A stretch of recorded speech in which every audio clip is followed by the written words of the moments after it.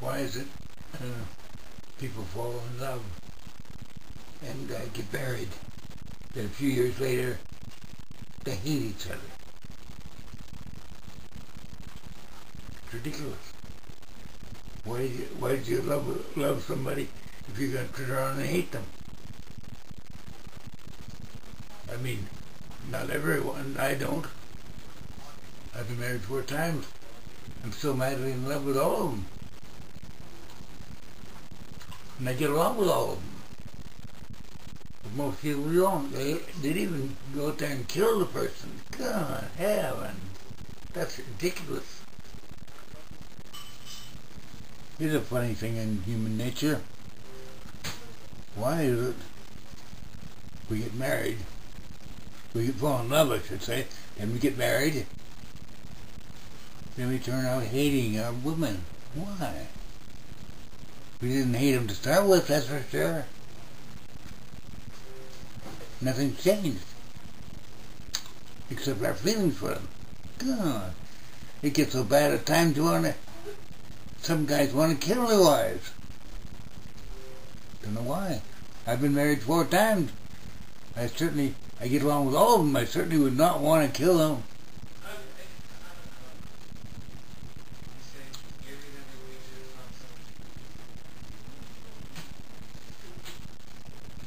Years ago when I went to university, I was studying at one stage crystallography. I thought it was a fascinating subject. Totally impractical, but that's beside the point. That's what universities do. They talk about things that are totally impractical. But anyway, we run across this equation called the Bragg diffraction equation. I thought that was really fascinating. I got thinking about that, and I wound up, when I come out of university, I went up to Yukon, and I was a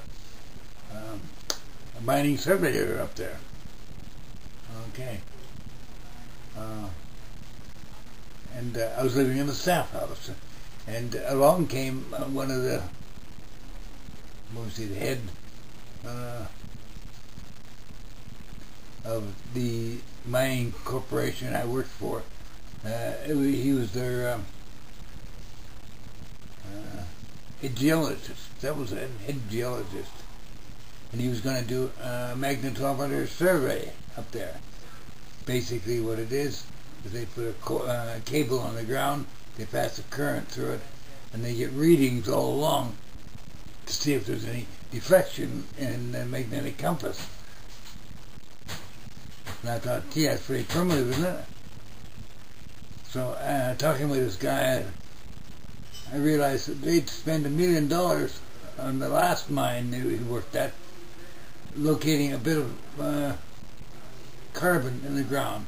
It was actually graphite from an old creek bed. So I said, God, this must be something better than that. And I got thinking about this crystallography. And I thought, well, all this stuff is always associated with crystal. Because we were in the lead zinc. Our mine was there. So to locate more of this sort of stuff, you need to find the crystals for it, like galena. So I thought, that's a nice cubical crystal. And that is always, how would you put it, going to have the same D. Because the equation that I was thinking of was out of this crystallography class called the Bragg diffraction equation. And Colonel Bragg, I think he was a colonel, discovered this back in 18-something. He was American colonel, I suppose.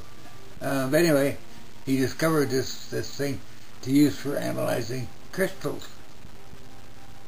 And I thought, n lambda is equal to 2d sine theta, where lambda is the wavelength, and n is any positive integer. 2d sine theta. And now the d is the distance, the atomic distance in the atoms that make up this crystal. And sine theta. And that's the angle that the incident ray hits it at.